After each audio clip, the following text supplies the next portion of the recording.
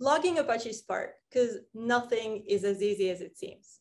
So what are we going to talk about in the next 12 minutes? We'll start with a brief overview of Nielsen's data architecture. We'll then talk about how and when we used to access Spark logs, a deep dive into the solution overview that actually provided us with log visibility, some main obstacles, because every solution has to have an obstacle, some pretty Kibana charts, and to top it up, some future and add-ons. But first, the most important thing, who am I? So who am I?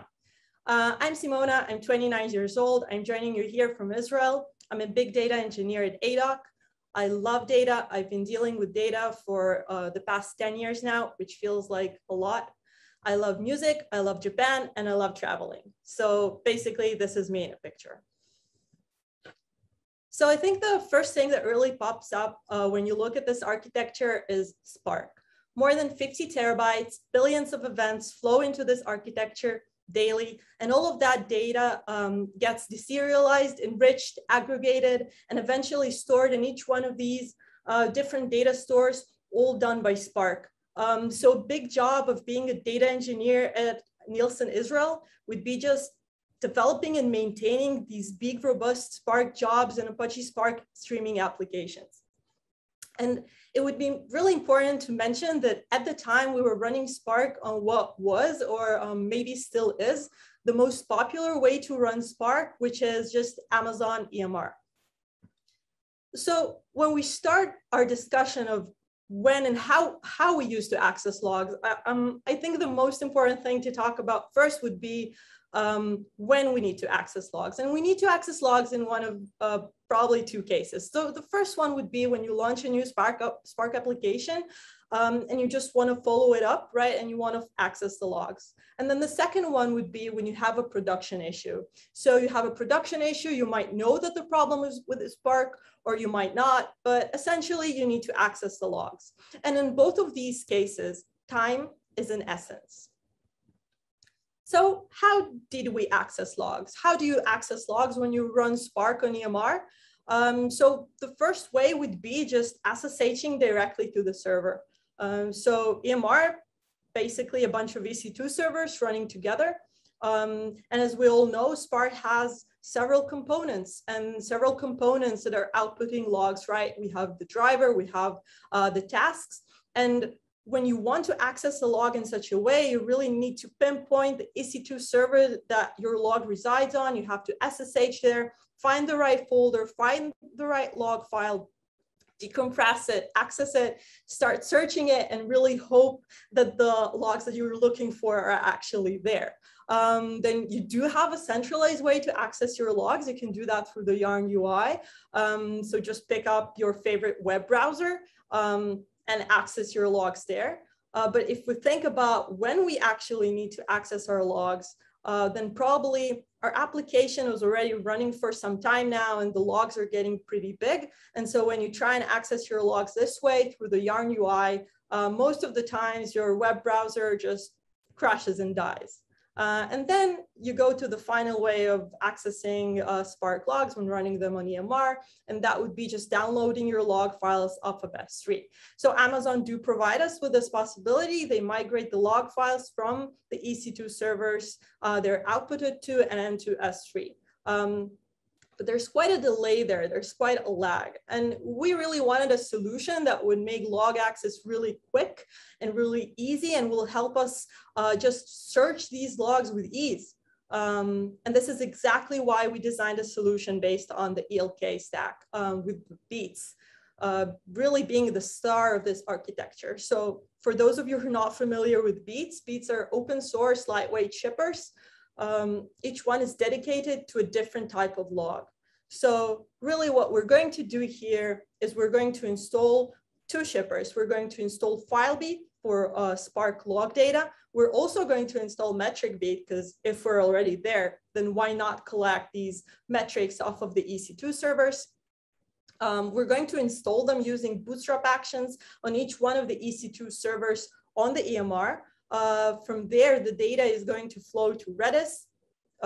Several Logster servers are then collecting, reading that data off of Redis, indexing it in Elasticsearch, and then finally, of course, Kibana for visualization and search. So what we're going to do now is really do a deep dive into the solution, or more like how we actually came to install Filebeat in Metricbeat in the right way on all of these EC2 servers. And we'll start off by talking about Bootstrap actions. And what you see before you is actually just taken off of Amazon's documentation. So essentially, you can use Bootstrap actions in order to install additional software on the EC2 servers in the EMR. And what I have before you now is just a snippet off of our own Bootstrap actions configured for this solution. So we have here the Metricbeat, right? And also the Bootstrap action for the Filebeat.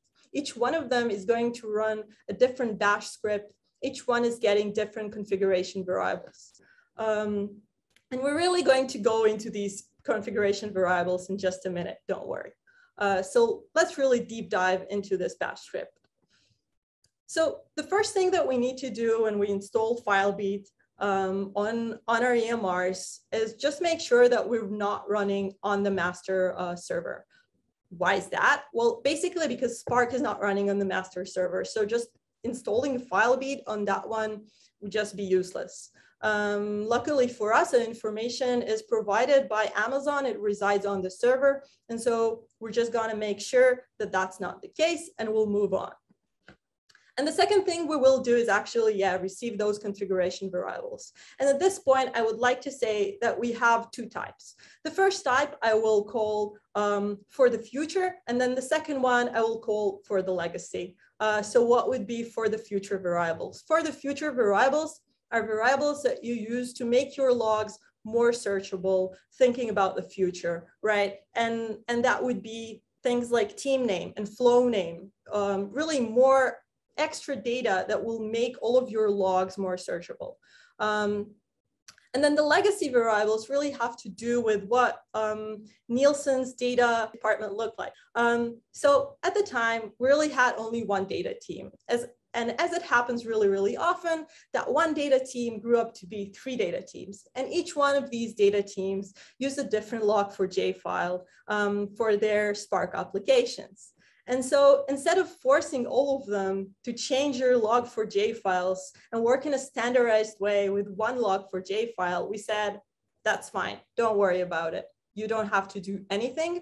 We'll provide you with the possibility to configure your Filebeat in just the way that suits your own log4j file. No worries.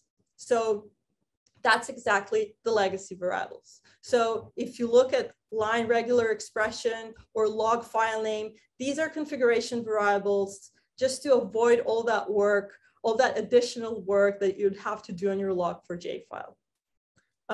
So the next thing after receiving the configuration variable, the next thing that we're going to do is just wait for Java to be installed on the server. If you go back to my slide on Bootstrap actions, you'll discover that Amazon, although they run these steps in order to install additional software, they actually do that before they install their own software on the EC2 servers. And so we really do need to have Java on the servers in order to install Filebeat and Metricbeat. So we're just gonna wait for that one to be installed, and then we'll actually start the script. So at this point, we're going to just go on and download the RPM file off of Elastic, open it up, install it. And now what we have to do is configure our Filebeat. And we are going to do it using the configuration variables we got. So what we did, we actually just created a template Filebeat YAML. We're going to edit that one using sed and the configuration variables we got. And then the output of the sed command will be a Filebeat YAML that our Filebeat can use. So such a template file will look just like this, right? And I want to draw your attention to the multi-line pattern variable. So that's really one that's dedicated to legacy, right? To just making every team work with its own log4j file. And then the second variable I really want to draw your attention to would be the EMR cluster ID. So using the EMR cluster ID, that's the most recent information that you have in regards to your application. And just using this variable in order to search your logs in the future, that would prove to be really, really useful. So we're going to install Metricbeat in a really similar way. There's nothing really different here. And at this point, our solution is pretty much done. So now we have Filebeat and Metricbeat installed using a custom installation. It's really custom on the Bootstrap action level. You don't really have to configure your log stash too much because these are Filebeat and Metricbeat, and they natively work with Logstash and Elastic. So what would be our one main obstacle? So our one main obstacle would be data engineers. And I think data engineers suffer from a lot of problems that just regular software engineers suffer from. And that would be all this good, right? SSHing to servers, that's what I like. Why do I need to configure Bootstrap actions? That is just work. Change is work. So that was the obstacle that we had, but eventually we did overcome it and everyone started using Kibana in order to just access and search their logs.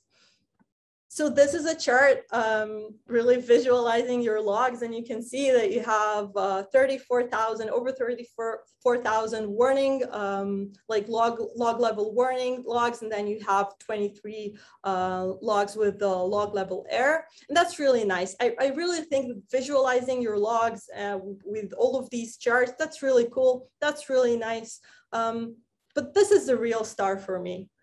So if you look at the message line, here in red, that's what we were aiming to achieve. That's our log line. Everything else is a bonus. So you have EMR cluster ID here. That's a bonus. That's a bonus for you to be able to search your logs with more ease. You have the tags here. So that's the flow name. That's the team name. Now every team can just go into Kibana, search their team names, and get all the logs from all of their applications tagged with their team name. So that's the real star for me. And so if we talk about some future and add-ons, I think the first thing that we do for the future is just replace Redis with Kafka. So at the beginning, when we were just designing this, we decided to use Redis. But as we've added more and more applications to this architecture and collected more and more logs, Redis really became a bottleneck. And Kafka is more robust.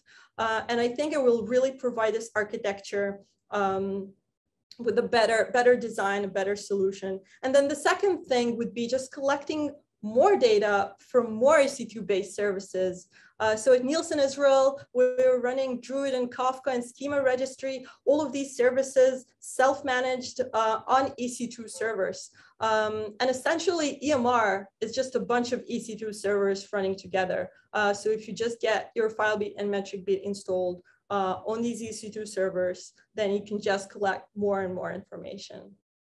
And so that's it. And at this point, I just want to thank you for joining my lightning talk. And I just hope that it will make your log search in the future